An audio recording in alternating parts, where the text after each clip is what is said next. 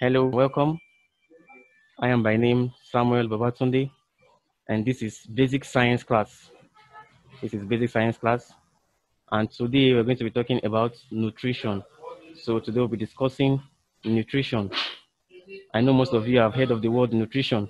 You know what nutrition means, but today we'll be looking into details. What nutrition is all about.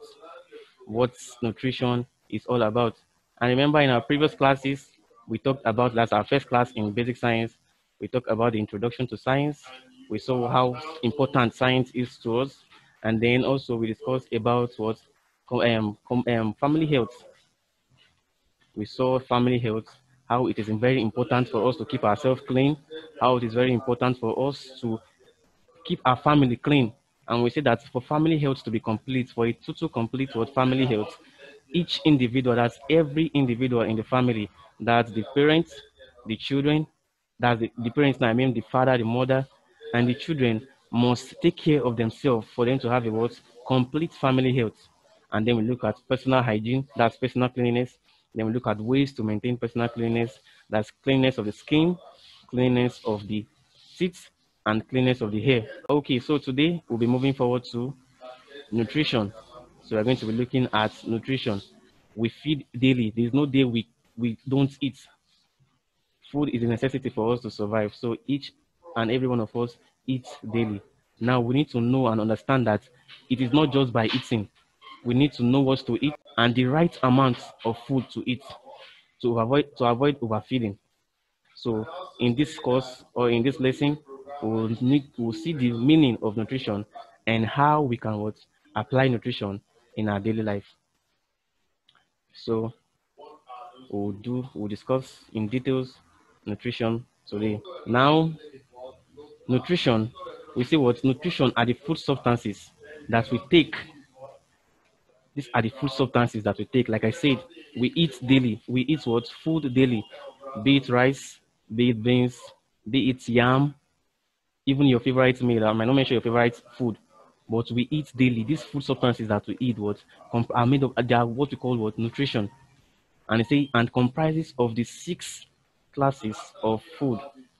Nutrition are the food substances that we take and comprises of the 6 classes of food.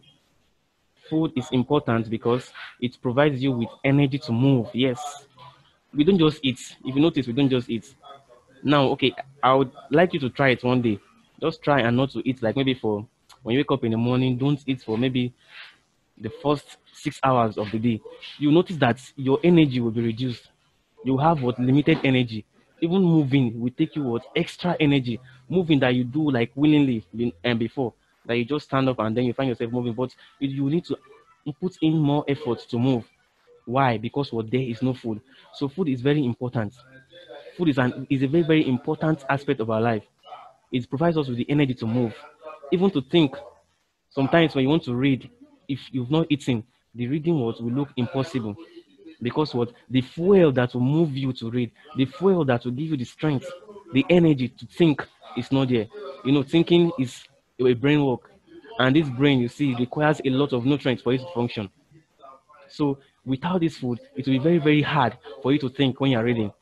Because when you're reading, you need to think about what the book is saying. You need to relate many things together.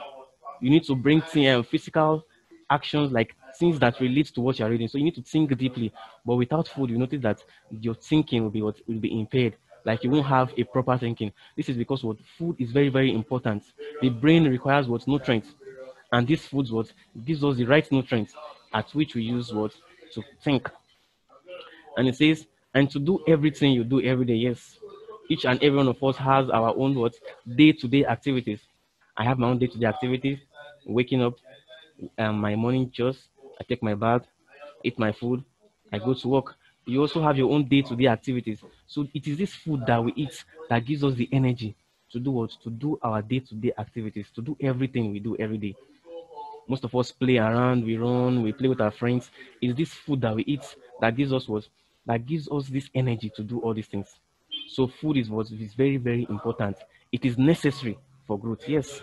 Without growth, without food, growth will be impaired without food. Food is necessary for growth. I'm very sure While your parents gave back to you, you were very small. You're not as big as this. But what when your parents start feeding you, the first food you take was the breast milk. You begin to grow. Then the food advance. As you're growing, your food advance. As you're growing, your food advance. And the more you eat, the more you grow. The more you eat, the more you grow. Body cells begin to what? They begin to replicate. You begin to add weight. You begin to add height. All these are because what? Are because of food. It is because you eat that you're able to what? Achieve such growth. If you notice, if you look at children who are suffering from what from poor feeding, that do not eat regularly, you notice that what they have retarded growth. Some of them are either short, some are very slim.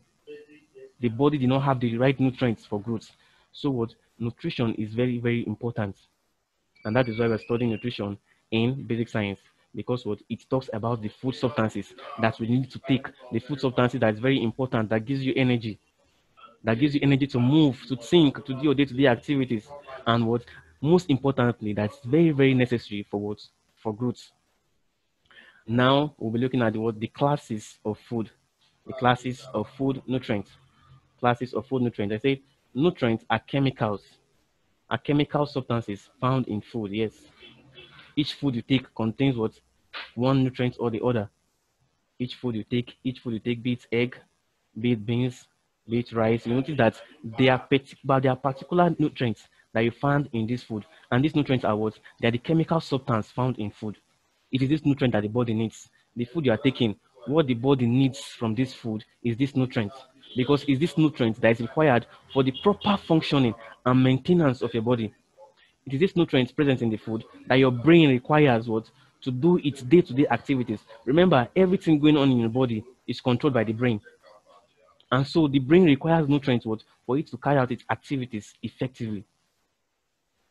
So nutrients are chemical substances found in food which are needed for growth and make one alive.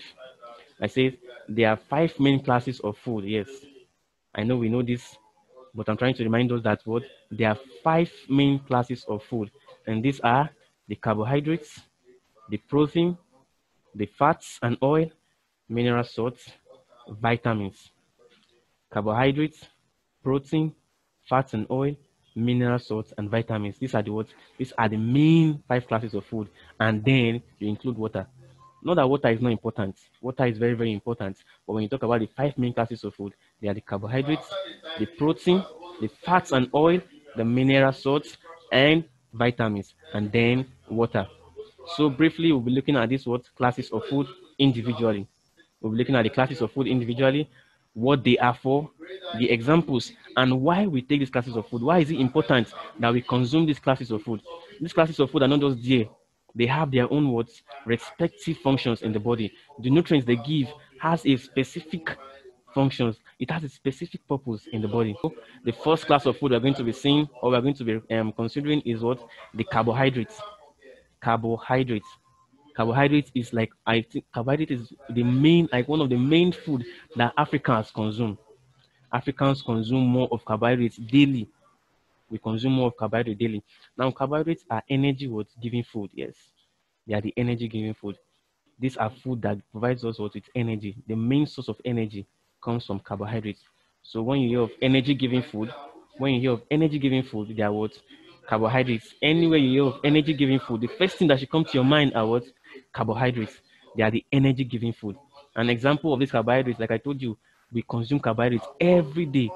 There is no day that passes that we don't consume carbohydrates. So examples of carbohydrates are the yam, the cassava, the rice, the bread, corn, etc. Many more. All these are what examples of carbohydrates. When you eat them, you get energy from them. They give you what? Energy. They give you energy. Another class of food that we need to consider, which is very, very important, is what? Protein. Protein. Protein are also called what? The body building foods. Proteins are the body building food.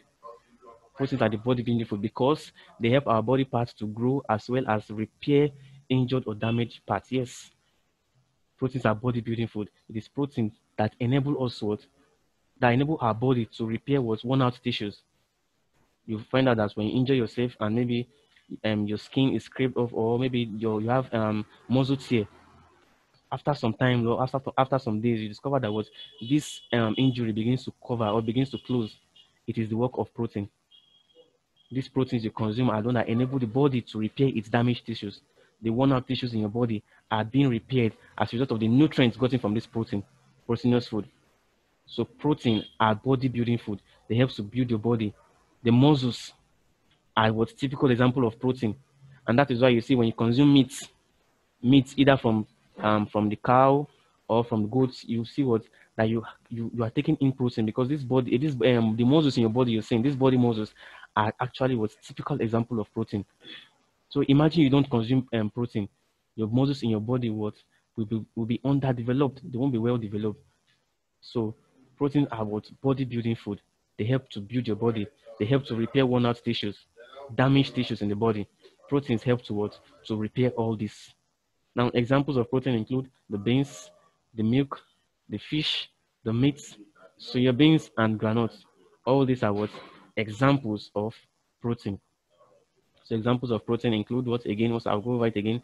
The beans, the milk, the fish, the meats, soya beans, and granules.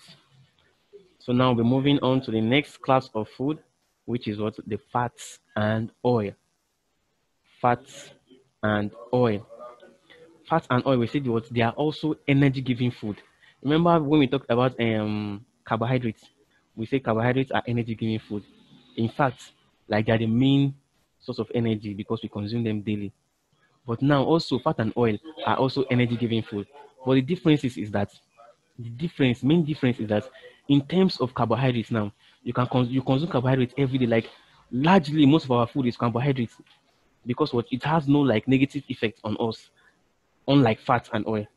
Fat and oil now gives us energy, but then this fat and oil cannot be consumed in such manner as we consume what carbohydrates. Why? Because when we consume this fat and oil too much, they are stored in the body as what? Fat deposits. They are stored in the body as fat deposit, as droplets of fats. And this fat deposit now, some might enter into the what? Into the blood vessels. They go into the blood vessels. And as they flow into the blood vessels, what happens? They begin to block the arteries in the body. These vessels now that helps to carry blood, that helps to channel blood in the body to different organs in the body. This fat droplet begins to block them.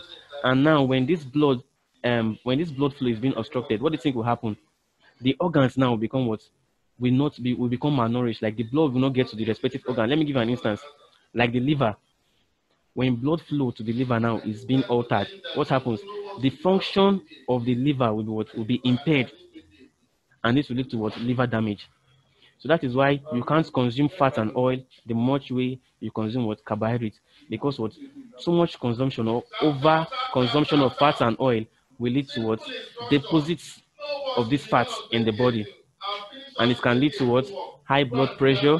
It can lead to stroke in older people or even death. Yes, because take for instance now the blood vessels that goes to the heart.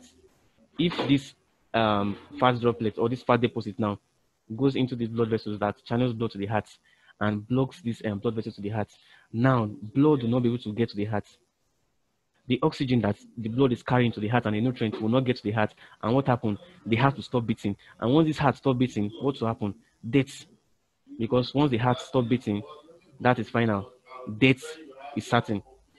So fat and oil are good, yes. They provide us energy. The energy contained in fat and oil itself is even more than the energy contained in carbohydrates. But then you can't consume fat and oil much way you consume what? You consume carbohydrates. You can't consume them the same way you consume carbohydrates. So examples of foods that contains fat and oil includes the margarine. Margarine. You can also put butter. Yes, margarine, butter, coconut oil, palm oil, granite oil, and so on. So these are examples of food that will give you what? Fat and oil. Mind me, fat and oil is important. Yes, I don't say it's not important. It's important. It's a class of food. But then too much consumption of this fat and oil is not good. And that is why you have to limit the way you consume what? Fat and oil, because over consumption of fat and oil is dangerous to the health. Now, another class of food you're going to be looking at is what? Vitamins. Vitamins are very, very important.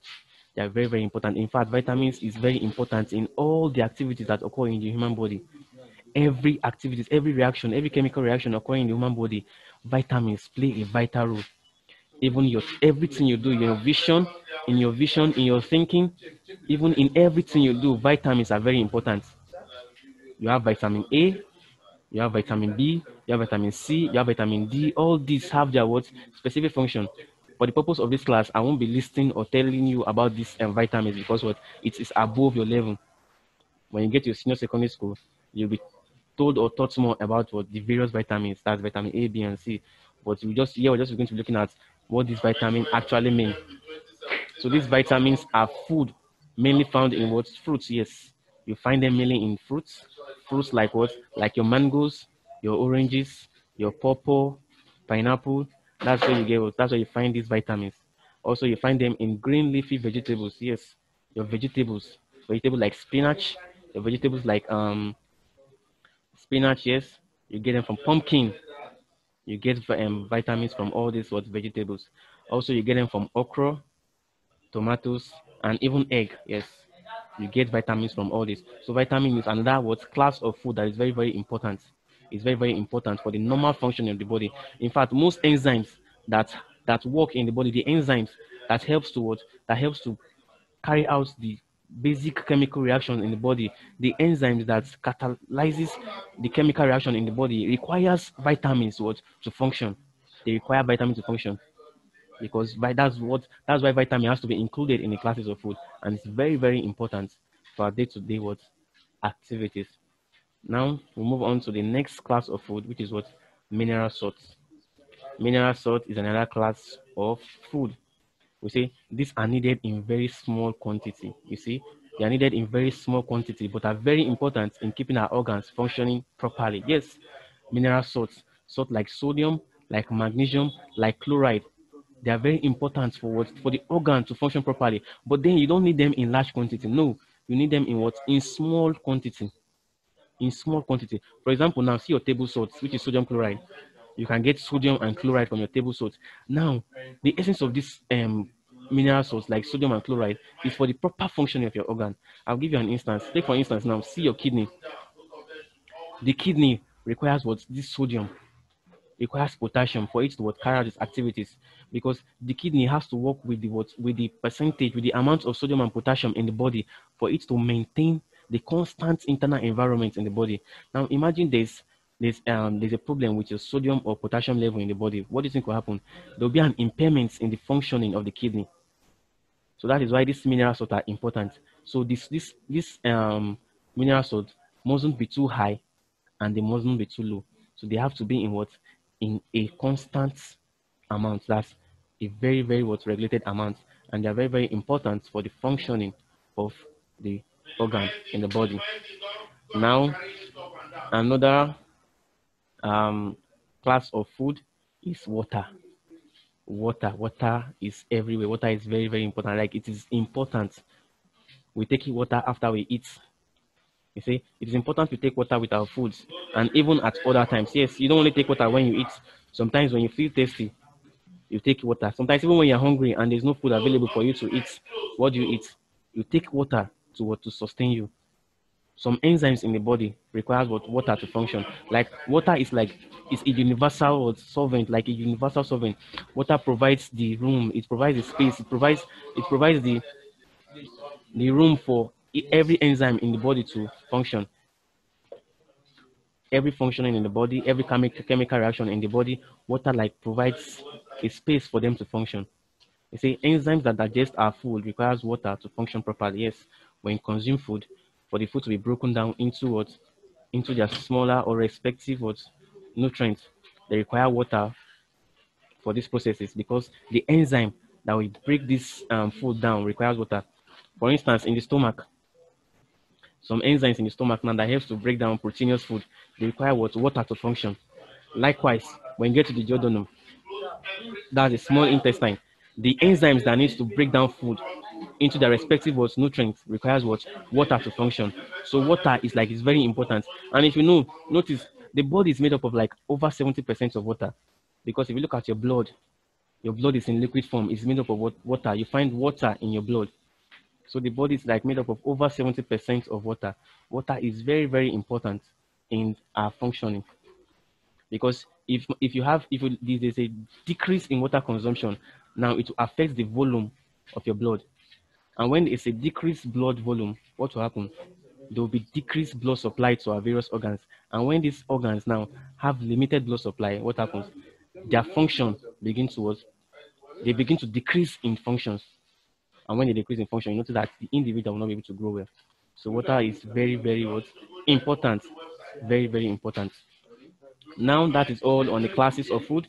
Now briefly, we'll be looking at the balanced diet. We'll be looking briefly at what? Balanced diet. Now, what is balanced diet? I believe we'll be hearing of balanced diet. Balanced diet simply means what? The meal that contains all the classes of food. All the classes of food I've mentioned earlier on. That's the carbohydrates, the protein, the mineral salts, the vitamins, the fat and oil and water. A meal that contains all these classes of food that the body needs. Now, not just containing these classes of food, also in the right what? In the right amount. So balanced diet is that meal that contains all the classes of food the body needs for its normal functioning, for its normal growth, in the right amount. Remember I was telling you, fat and oil, you don't need it excessively. So in the right amount. Mineral salt, you need them in what? Small quantity, in the right amount. So balanced diet is not just about the meal that contains the entire classes of food. No, but what? In their right amount. You don't just stand up today and say, okay, throughout today I want to consume carbohydrates. No, that is not the right amount. Or you wake up and say, throughout today I'm consuming proteins alone. What happens to the carbohydrates? What happens to the fat and oil? What happens to the minerals? Because when all these things are lacking in the body will not be able to function properly. So balanced diet is a meal that must contain the 6 classes of food in the right proportion, in the right amount. Let me give you a good example of balanced diet. A good example of balanced diet now is what? Your bread, egg, and tea in the morning. Now, your bread is the carbohydrates. Your bread is what? Is the carbohydrates. Now, the egg. When you fry this egg now, what do you use to fry the egg? You use groundnut oil to fry the egg. And this groundnut oil is what? The groundnut oil is fat and oil. Even the egg itself is fat and oil. And the egg also is a source of what? Protein. It's a very good source of protein. Now you see you've gotten your what? You've gotten your carbohydrates, you've gotten your fat and oil, and you've gotten your what? You've gotten your protein.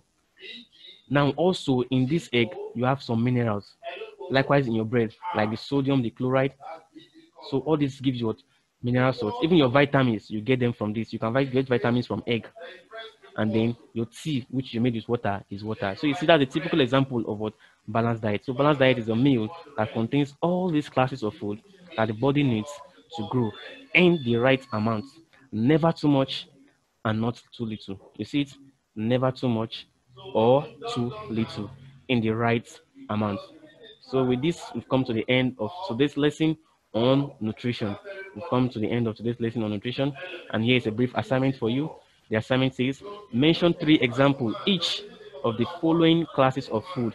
Now you have to give me 3 examples each of the following classes of food, which is carbohydrates, protein, fat, and oil. So what you're going to be doing is that you're going to do this assignment. For carbohydrates, you mention 3 examples. For protein, you give me 3 examples. And for fat and oil, you give me what? 3 examples each. So before we go, I would like to do a recap of what we've discussed. I started with what definition of nutrition, and I said nutrition are the food substances that we take and comprises of the 6 classes of food. And we say food is very important because it provides us the energy to move, to do our day-to-day activities, and even to think as a human being, because all we do today is actually controlled by the brain, and the brain requires what? Nutrients for its proper functioning. And we say it is very necessary for growth. Food is very necessary for growth. Now, classes of food, we talk about the classes of food. We say there are 5 main classes of food, and then with plus water. And these main 5 classes of food are the carbohydrates, the protein, the fat and oil, the mineral salts, and the vitamin. And then we talk about the carbohydrates. We say that the energy-giving food. Examples of the bread, the yam, the cassava. Talk about protein. Say protein are the basic, like the bodybuilding food. They help to repair worn-out tissues. They don't enable us to grow. They help us to build our body mass. The muscles in our body are made up of what? Proteins. Example, talk about the granules, the soya beans, the meat, the fish, the milk. Then also we look at what fat and oil.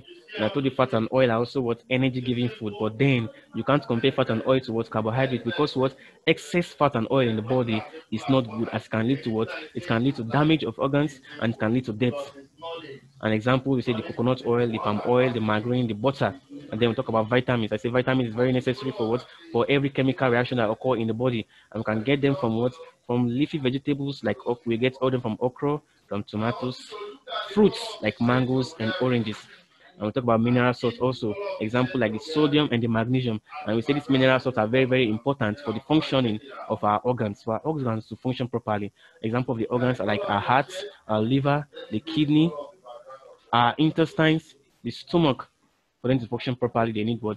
They require this mineral salt. And then water, we say what? The importance of water can never be overemphasized. Water is very important for the what? For the normal functioning, for the normal reactions that occur in the body, because the enzymes that helps to break down our food in the body actually requires what? Water to function. So the importance of water can never be overemphasized at all. And then we talk about the balanced diet, that it is the food that contains all the 6 classes of food in the right proportion, in the right amount. Take notes. The 6 classes of food in the right what? Proportion, the right amount. Never too much, never too little. Never too much, never too little. And then I give you an assignment that you should write 3 examples each of the following classes of food: the carbohydrates, the protein, and fats and oil. So with this, we've come to the end of today's class. Still remain Samuel Babatunde. Please ensure you follow us on our Zoom classes. And if you're watching this on YouTube, ensure you subscribe to get more of our videos. Thank you and God bless you.